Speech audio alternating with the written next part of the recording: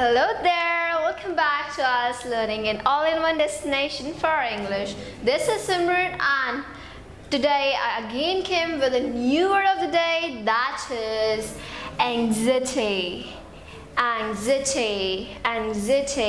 Yeah, this is how it's spelled.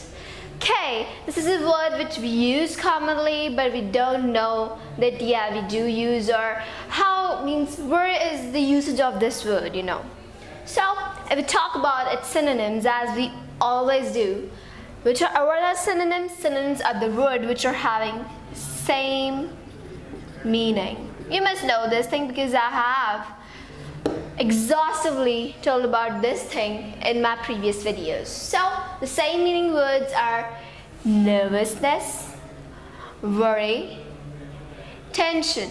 These are the words which we often use. Oh my god, I'm having a lot of tensions today.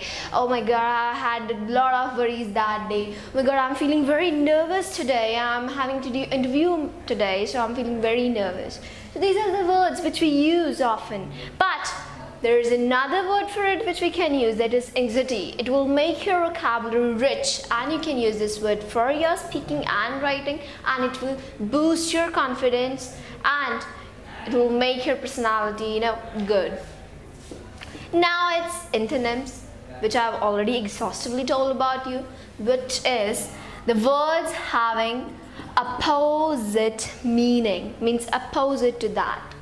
If we talk about anxiety, its opposite is confident. Yeah, I'm confident. Yes, I'll nail my interview. Calmness. Yes, I'm calm. Okay, everything went okay. I'm calm. Okay, now I talk about its Hindi meaning. What it means in Hindi is घबराहट, चिंता. मुझे बहुत चिंता है, मैं बहुत घबराई हुई हूँ. Fine. If we talk about its examples, for instance, these could be anxiety could lead to depression.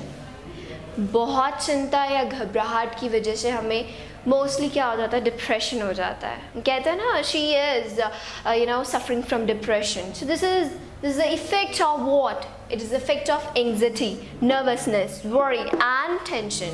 Okay, we talk about the second instance, that could be due to anxiety, Ram failed his interview.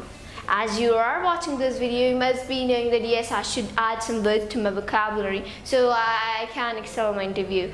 So if you feel anxiety or you feel nervousness in your interview, as Ram, you can fail your interview. So always be confident, boost up your level, and you can use this word anxiety. Thank you so much. This is Simran. Regards, IELTS Learning, and please wait for our next video. Thank you so much.